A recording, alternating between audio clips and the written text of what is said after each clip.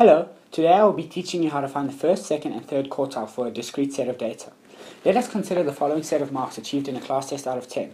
First, the data must be arranged in ascending order. To find the first quartile, we will use the following formula, with n being equal to the total number of observations made in the data set. If we substitute 11 for n, we get 3. This gives us the position of the quartile and not the value of the quartile. It just so happens that they both equal 3 in this case. To find the second quartile or the median, we will use this formula.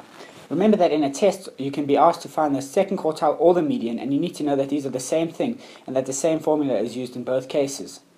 When we substitute 11 for n, we get 6, and if we look at the sixth data observation, we find that it equals 5.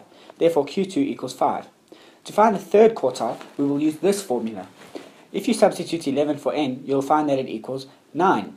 If we look at the ninth data observation, you will see that it equals 7. Therefore Q3 equals 7. Thank you for watching, and I hope you enjoyed the video.